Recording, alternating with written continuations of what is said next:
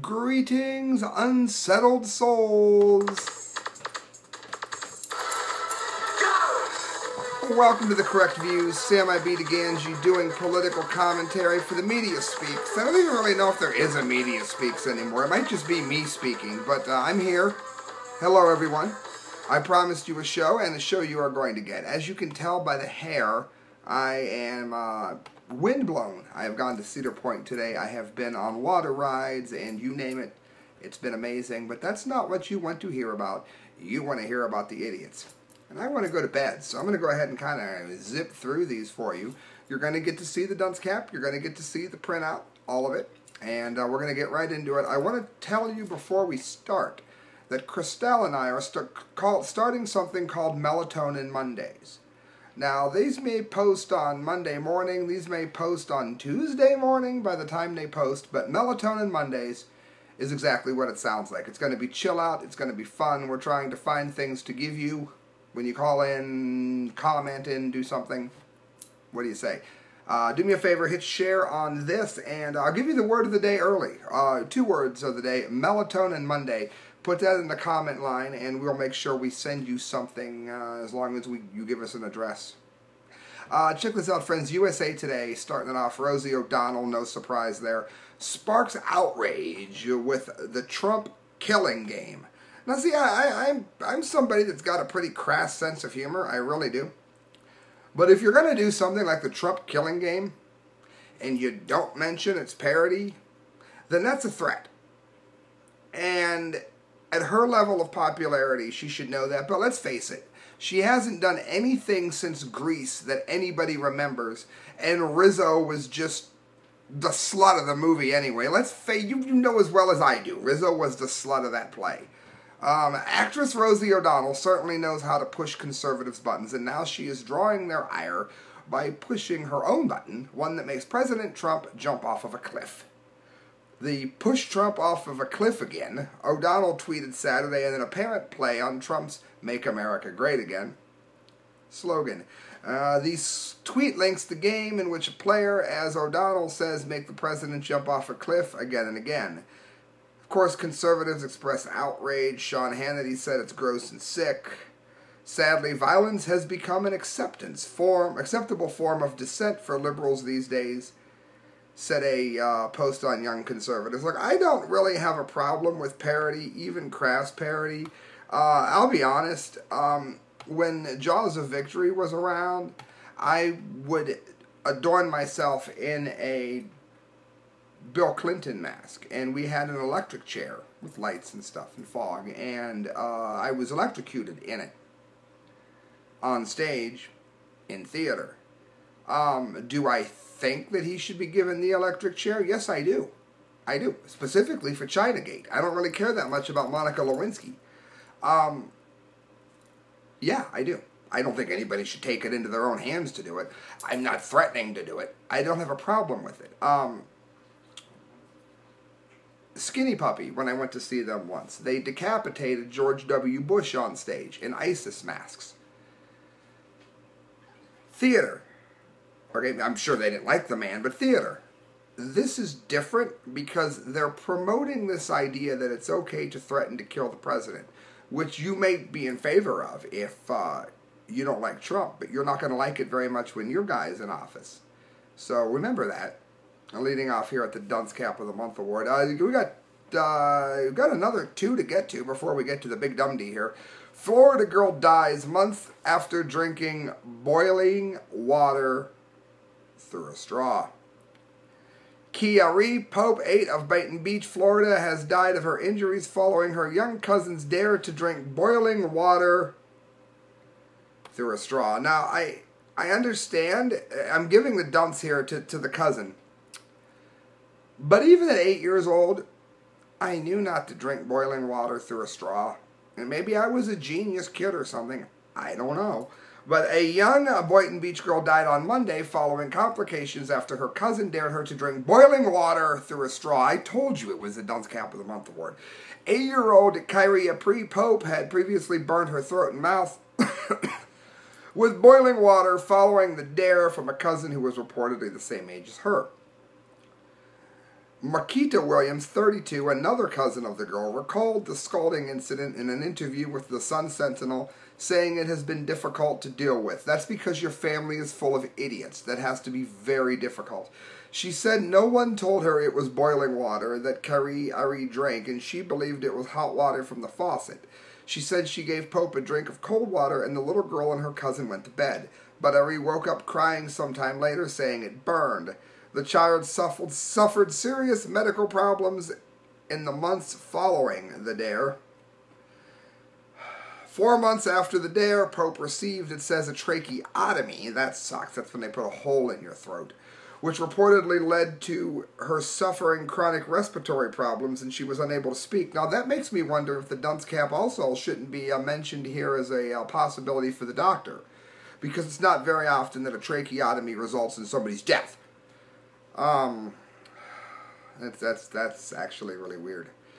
Going on here, on Sunday, the little girl complained that she was experiencing difficulty breathing. According to Pope's mother and mother's boyfriend, she became unconscious. Unresponsive minutes later, paramedics tried for 40 minutes to resuscitate Pope before rushing her to the local hospital, where the child was pronounced dead in the early morning hours of Monday.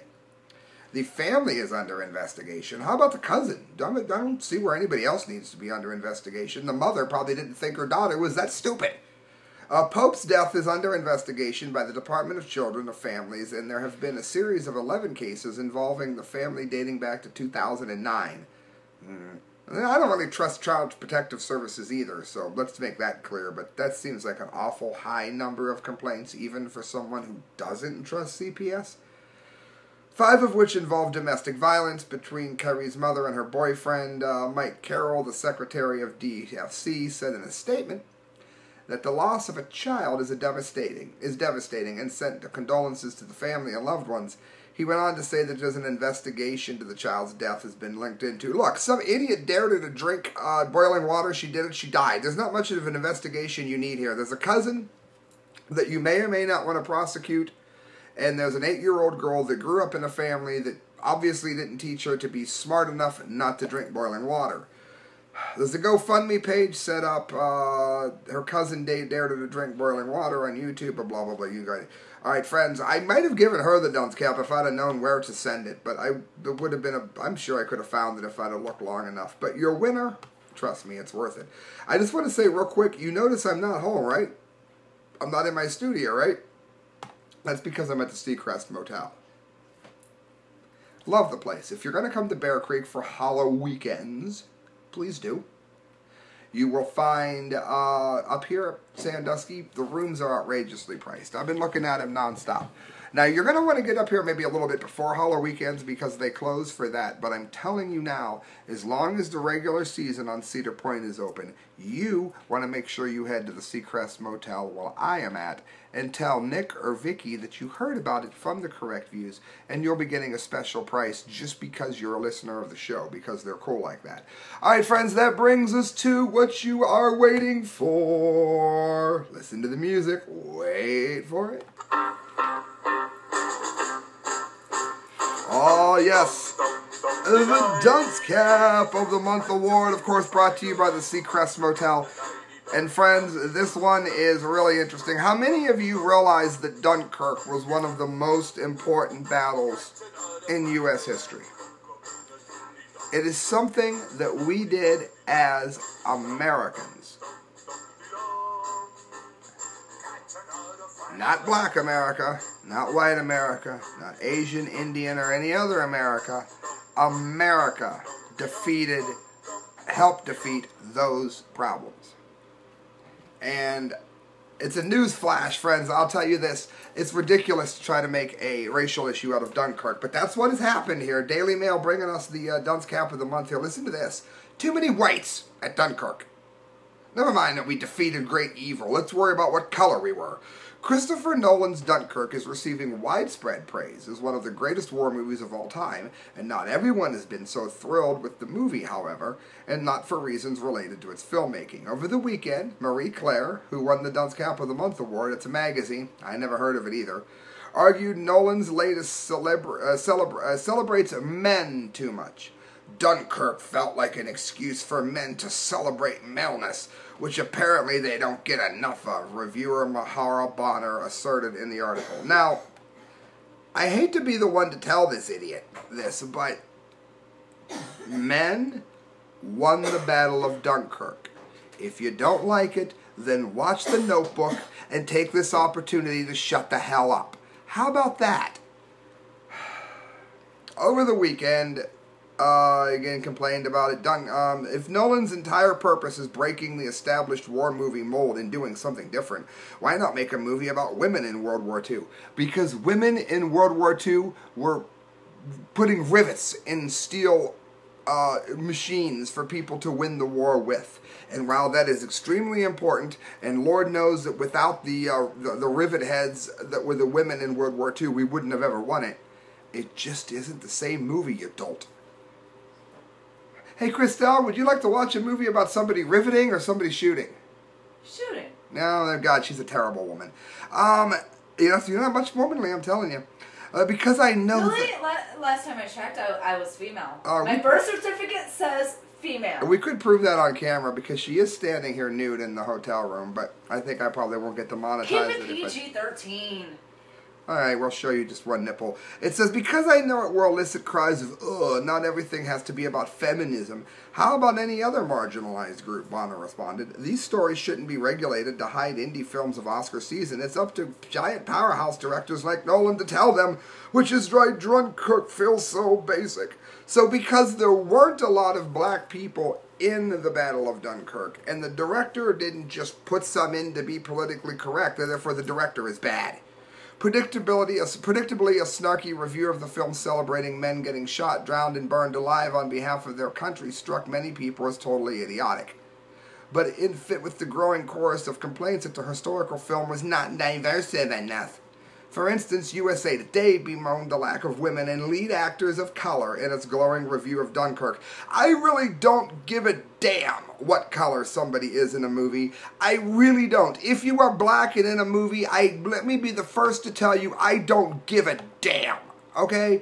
I only care whether or not you did a good job in the movie. I really don't care. And if there were 50,000 white people on the beach, then I expect the movie to show me 50,000 white people. Just like if they're making a movie about how the original people of Africa started growing things in the desert, which they were the first to do, obviously, because that's where they live, then I don't expect to see a lot of white people in it. Yeah, I don't think you should be putting white people in a movie about slavery just so that you can add a white person, because it's not going to make any damn sense, because it was black, okay? If there were white people that won the freaking war, then it was white people that won the freaking war, and that's why you win the Dunce Cap of the Month, and if you don't like it, I'm right, you're wrong, and that's all that matters.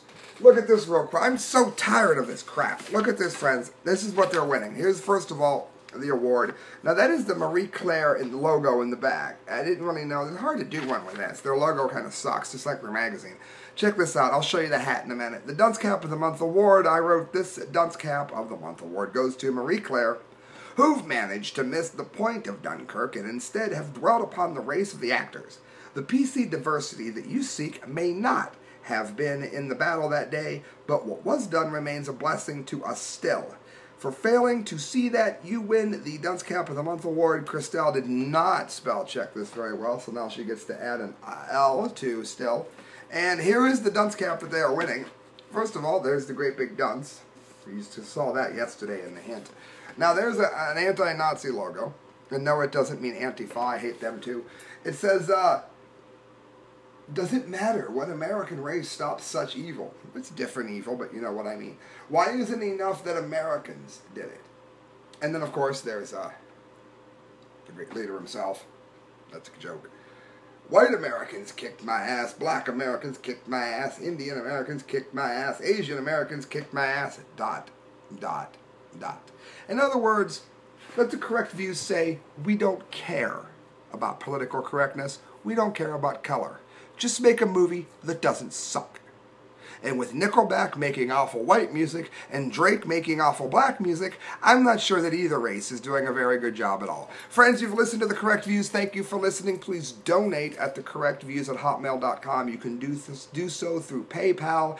I am going to watch this horrible hair and go to bed, and I will see you sometime next week, maybe for Melatonin Mondays. Good night, friends. God bless.